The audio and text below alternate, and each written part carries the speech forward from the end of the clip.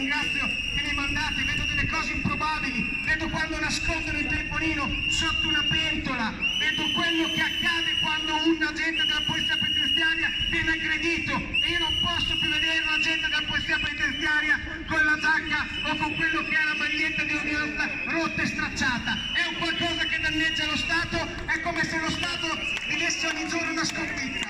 Basta aggressioni in carcere. L'hashtag Salviamo la Polizia Penitenziaria è il drammatico appello, il messaggio sintetico che gli agenti hanno rivolto a tutti, puntando direttamente al governo. Anche noi di Rete Veneta avevamo proposto di istituire un osservatorio permanente sulle carceri per poter monitorare le effettive misure di prevenzione che lo Stato dovrà mettere in atto per tutelare la sicurezza degli agenti di custodia, troppo spesso vittime di aggressioni.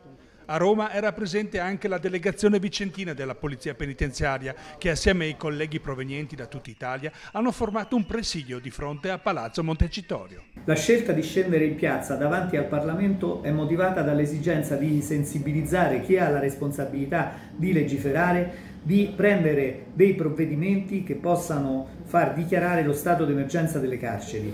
Noi sosteniamo che ci sia la necessità di provvedimenti straordinari, non solo di risorse umane, strumentali e strutturali, ma anche di provvedimenti che possano rimettere in sicurezza il lavoro degli agenti che nelle carceri ogni giorno subiscono le aggressioni violente da parte di detenuti facinorosi.